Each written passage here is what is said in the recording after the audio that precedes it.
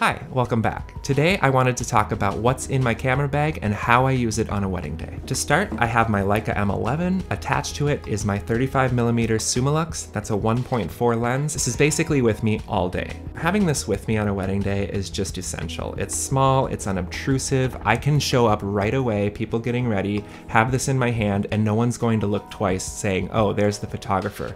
Complementing that, I have the 90mm SL, pairs with my Leica SL2S, which I'm filming on right now. This lens works equally well for getting close-ups, details, flat lays, as well as far-away shots, kind of that fly-on-the-wall type look. I have the Summilux 75mm 1.4 on the M6. This is a film camera, for those of you who don't know, and these two together create, for me, the ultimate portraiture setup. It was completely designed for and around film, which is why I think it renders most beautifully and just incredibly well on a film camera. Another portrait lens, which I made a video about, you can check it out below, is the Leica Noctilux 0.95. I have mixed feelings about this one, although I might be hanging on to it.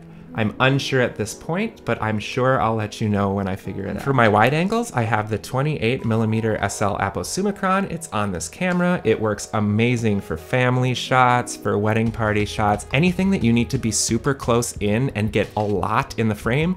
This lens works. Lastly, I have the 21mm Super Elmar 3.4. Again, a wide-angle lens, it has nice straight lines, almost no distortion, it's insanely sharp, the colors are crazy.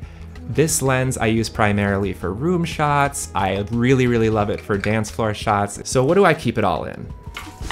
This is the Billingham 225. The one main thing I like about it is that it has nice shallow pockets for lenses, so that for rangefinders, you can kind of stick anything you need in there and easily see it, easily grab it.